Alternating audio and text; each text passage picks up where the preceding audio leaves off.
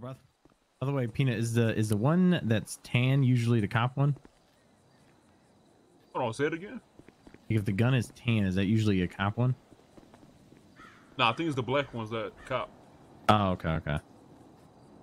Just want to make sure.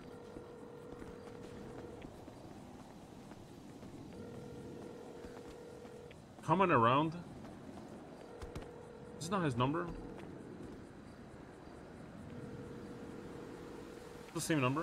540. It is the same number.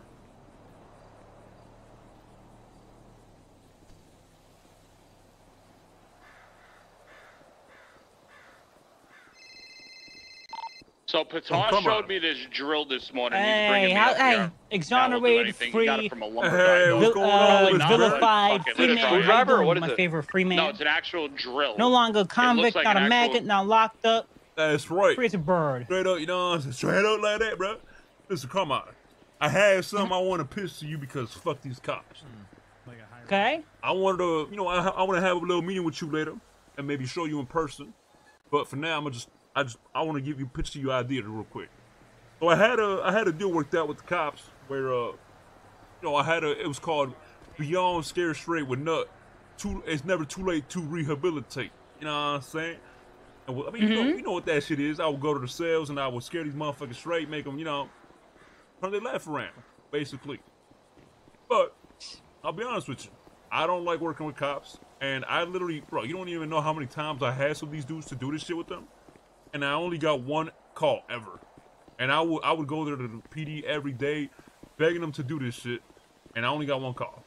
So fuck the cops, okay? But I think this would be a really good program to have for your prison, brother. And I want to show you an example of what I do later. Okay, I say yes to this. I say bring it on. I say I'll help you with it.